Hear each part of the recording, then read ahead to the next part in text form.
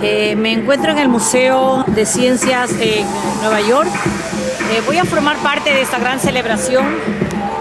El señor Richard Branson, el dueño de la aerolínea Virgin Space, nos va a dar una conferencia y nos va a decir qué es lo que necesita y cómo va a funcionar. Desde Nueva York, un saludo para el mundo.